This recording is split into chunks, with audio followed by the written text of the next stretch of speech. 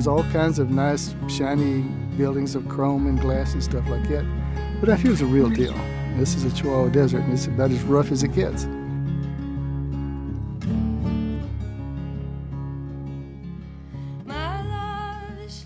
This place right here is at least 12,000 years old, continuously settled and farmed. There's a lot of history right here. 4 stars to the boughs of a hickory tree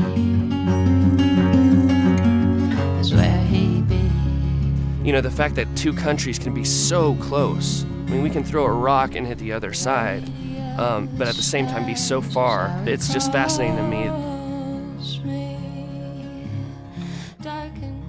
And A. Kelly lived and he died on this plot of land. You can still feel him around. He made his mark here. I think he made his mark everywhere.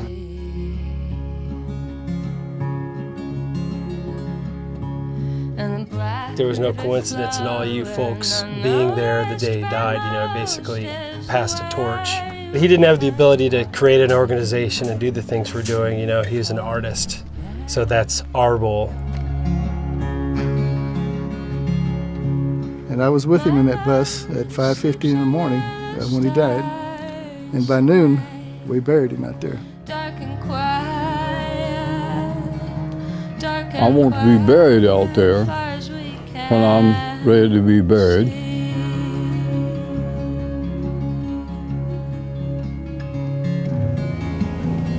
And I realize that where I'm at is where I want to be.